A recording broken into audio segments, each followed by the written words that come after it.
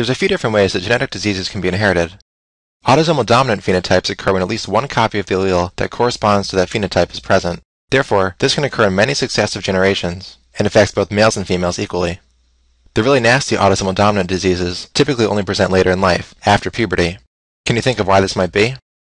If they presented earlier, then they would almost never be passed on to future generations, since the individual would die before having offspring and therefore not be able to pass it on. However, if they only present later in life, like Huntington's disease, then they can be passed on. In contrast, autosomal recessive diseases are able to present early in life, but still be passed on via carriers, who have one copy of the gene but no phenotype. That's because the phenotype only presents when both copies of the gene are mutated. To inherit an autosomal recessive disease, both parents have to at least be carriers, and if they're both heterozygous, then their offspring has a 25% chance of getting the disease. If it's a more mild disease, then affected parents can still produce offspring, which would increase the odds of the offspring having the disease. Since most disease alleles are rare in the general population, autosomal recessive diseases are rarely seen in more than one generation at a time, since an individual with the disease is unlikely to produce offspring with another individual who carries the disease, except in the case of incest. Therefore, incest is the only case in which this rule does not apply, and the disease can occur in more than one generation in a row. X-linked recessive diseases are more likely to occur in males than females. That's because males only have one X chromosome, so if it's affected, then they have the disease. Which parent will males inherit the X-linked disease from? That will always be their mother, since they get a Y chromosome from their father. Females need to get two affected copies to fully have the disease, which is very uncommon. Why do I say fully have the disease? Well, as I mentioned earlier, female cells inactivate one copy of the X chromosome randomly in each cell during embryogenesis. So cells that have the X chromosome that carries the disease as their active X will be affected.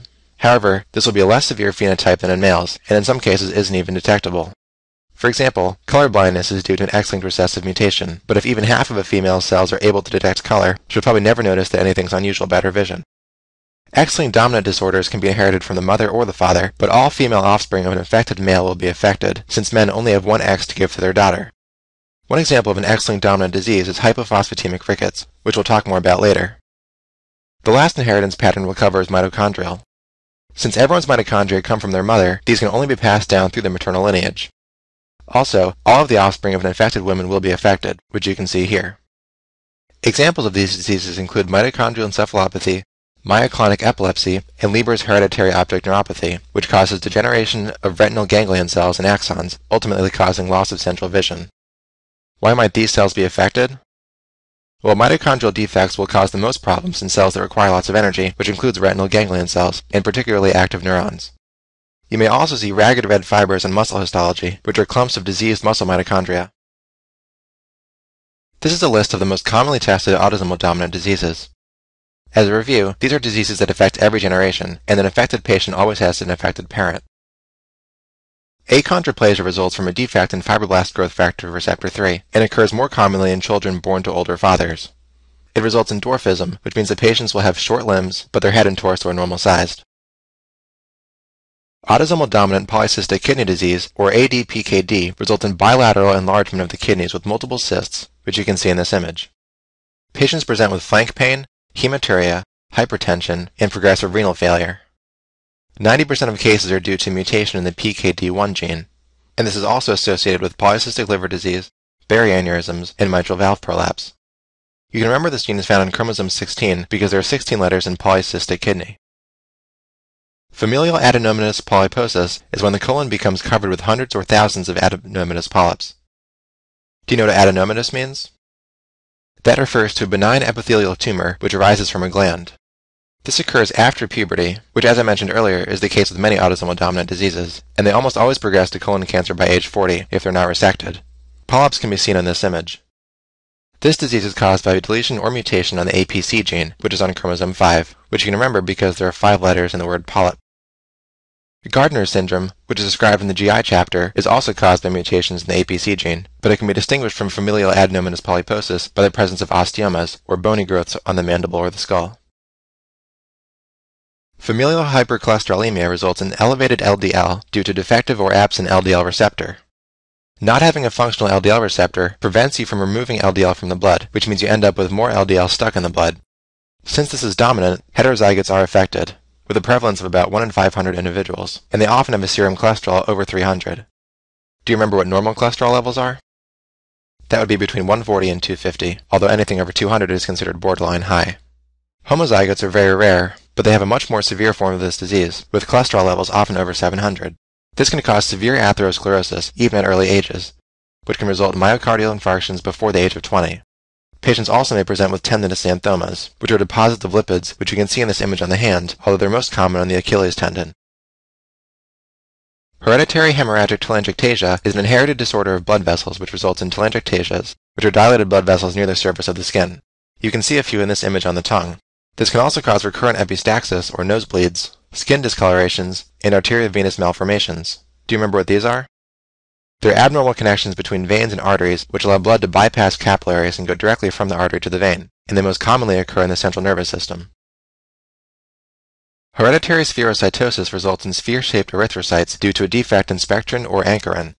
These are both proteins that maintain the structure and integrity of the plasma membrane. If they're mutated, this prevents the normal biconcave shape of red blood cells from forming, and therefore, instead of seeing the normal central pallor, the cells appear uniform in color.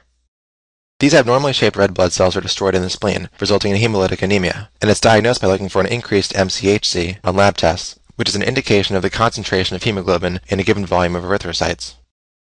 A splenectomy is curative, because then the spherocytes won't be destroyed and won't cause problems. Huntington's disease is a trinucleotide repeat disease caused by a CAG repeat on chromosome 4. You can use the mnemonic hunting for food to remember this.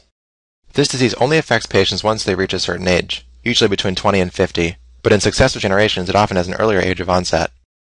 Do you remember what that's called? Right, anticipation. The major findings of Huntington's disease include depression, progressive dementia, choreiform movements, caudate atrophy, and decreased GABA and acetylcholine in the brain, since they start with the letter CAG, which is the repeat in this disease. The caudate atrophy can be seen in this image as the lack of gray matter around the ventricles. The choreiform movements are the most notorious, and they are unintentional, non-repetitive, rapid, jerky movements. In other words, the patient is unable to maintain a sustained posture. Marfan syndrome is a connective tissue disorder which mostly affects the skeleton, heart, and eyes and results from a defect in the fibrillin gene. Findings include tall stature with long extremities and arachnodactyly, which means long tapering fingers and toes, pectus excavatum, which means a concave chest, and hyperextensible joints. These patients are also more likely to get cystic medial necrosis of the aorta, which can cause aortic incompetence, a floppy mitral valve, and aortic dissection, which is bleeding into the wall of the aorta. Patients with Marfan's are also more likely to get Berry aneurysms. Can you think of where Berry aneurysms are most commonly found? That would be the circle of Willis in the brain. The multiple endocrine neoplasias include type 1, 2A, and 2B. These will be discussed in more depth in the endocrine chapter, but for now, just know that they are tumors of endocrine glands such as the pancreas, parathyroid, pituitary, thyroid, and adrenal medulla. You should also know that types 2A and 2B can be caused by mutations in the RET gene. Neurofibromatosis type 1, also known as von Recklinghausen's disease, is a neurocutaneous disorder caused by defect in the long arm of chromosome 17. Conveniently, there are 17 letters in the words von Recklinghausen, which can help you remember this. Findings in this disease include cafe au lait spots, neural tumors such as optic gliomas, Lisch nodules, and scoliosis. The Lisch nodules are pigmented iris hamartomas, which you can see here. Patients with neurofibromatosis type 1 are also more likely to get Wilms tumors, which are kidney tumors that most commonly occur in children. Neurofibromatosis type 2 is caused by a defect in the NF2 gene, which is on chromosome 22. Again, this is convenient for memory, since 22 is just two 2s. One of the most common and important findings in these patients is hearing loss, which is caused by bilateral acoustic schwannomas. Acoustic schwannomas are tumors of the myelin surrounding the 8th cranial nerve, which is required for hearing, and you can see an example in this image. These patients can also get cataracts at a very young age. Tuberous sclerosis is a neurocutaneous disorder with incomplete penetrance and variable presentation. It's very rare, occurring in only about 1 in 10,000 people.